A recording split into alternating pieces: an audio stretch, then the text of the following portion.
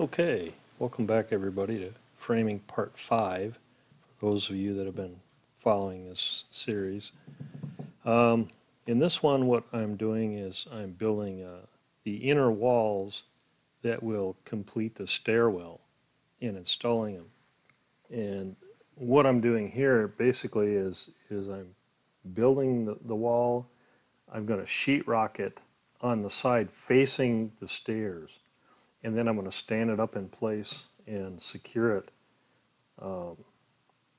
That way, the part that goes down beneath the stairs on the sides is already sheetrocked. I don't have to worry about it.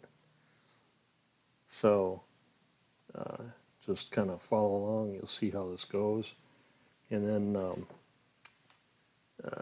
when I do the a short leg of the wall, the short leg wall for the short section of stairs that's already up, that one I'm going to build a wall, but the sheetrock is going to extend over 3/4 inch, and I've already left a space for it to go in the long wall, so it'll fit together.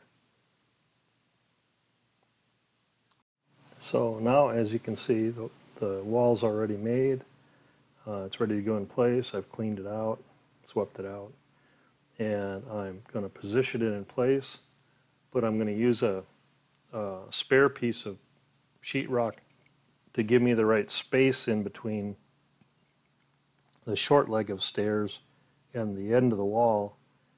And then you'll see after I build the short wall section, with the piece of sheetrock hanging off 3.5 inches, it'll slip into that notch that that space that the scrap of plywood created, and then it'll be sheetrocked all the way around on the inside. As you can see, with the sheetrock walls on both sides of where the upper stairwell is going to go, I've already got the stair stringer attached to the outside wall, and now I'm going to use a laser level to give me the exact correct height, and I'm going to fasten and secure the other stair stringer to that wall. Next, I'm going to build and install the frame and structure that I need so that I can install the center stair stringer. This has to be pretty beefy, pretty strong, because it's going to be carrying a lot of the weight on the stairs.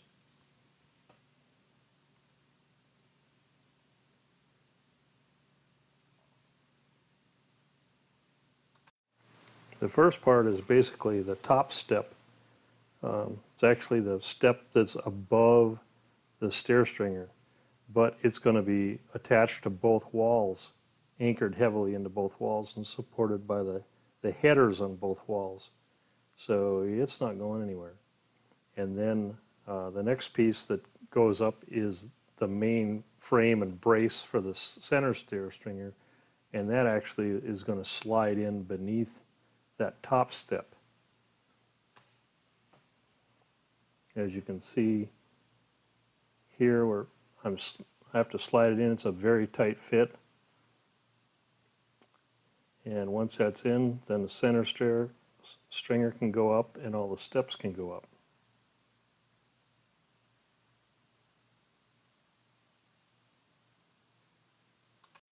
Okay, so having the stairs done, the next step is to put up the rest of the floor joists.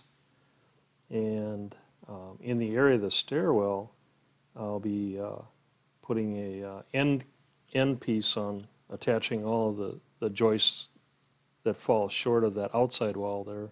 Because of the stairs, I'll be attaching them with an end board and securing it to the top of the wall.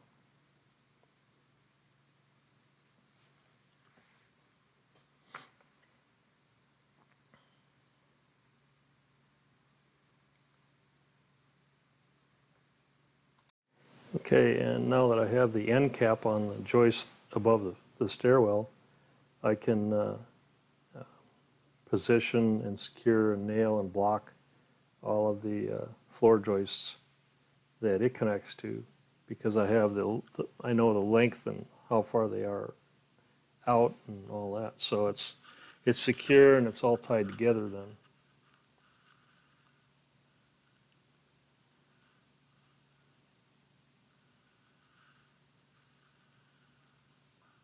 It's interesting that you know, the way whenever the floor comes up to one of the main posts in the building, then I have to adapt, and I can't go with the standard spacing. I have to I'm securing a joist on each side of the post for added strength and rigidity in the whole building as a whole, but I need to tie it together to the whole structure.